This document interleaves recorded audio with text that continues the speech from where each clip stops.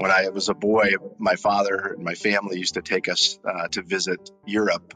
We had family in Greece, and we would always stop in New York. And so I became acquainted with the city, with the vibe and the excitement of the city. And then when it came time to go visit colleges, and I visited Columbia, I thought, not only is this the greatest school I could hope to attend, but the greatest city that I could hope to attend.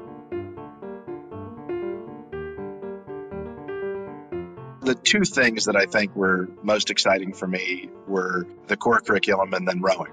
And for the core curriculum, what was great was that everyone was reading the same books. And at that time, we also had mandatory dining halls. So we were also forced to be sitting together while we were eating. And then inevitably, we would start arguing about all these texts that we were reading together. And it made for a wonderful bonding with my classmates. You really got to understand how people saw it, not just the text, but the world from their perspective.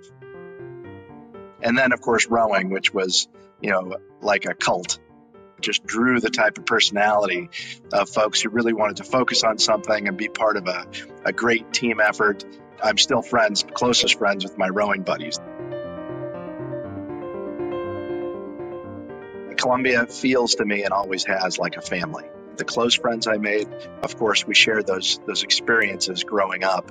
But even the people that I meet that, for the first time as alums, there's a common bond that hails back to our experiences on the Morningside campus. The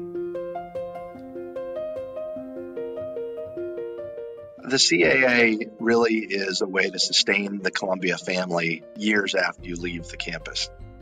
It's a way to bring and keep Columbia together, to sustain friendships and build new friendships. It really is about the people.